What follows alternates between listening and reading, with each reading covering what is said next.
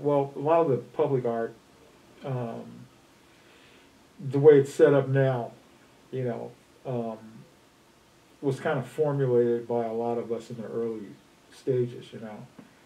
Because a lot of us would do that naturally anyway. You want to talk to the community, you see what they want to get some kind of feel for it. And that's not always the best. I mean, you can have problems with, you know, with people in the community and stuff too. But at the end of the day, it's the work, you know, and the fact that you really try to accommodate everybody that's involved in it, you know. So public art's not for everybody, you know. And you have to have a certain gene for that, I think.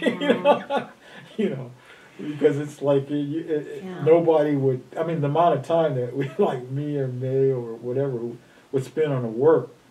I mean, like Union Station, that was like 4 years. I think Kennedy Project was 4 or 5. You know, it's like a lot of time. You know, and so, you know, you have to go through a lot of meetings, and they're not always pleasant.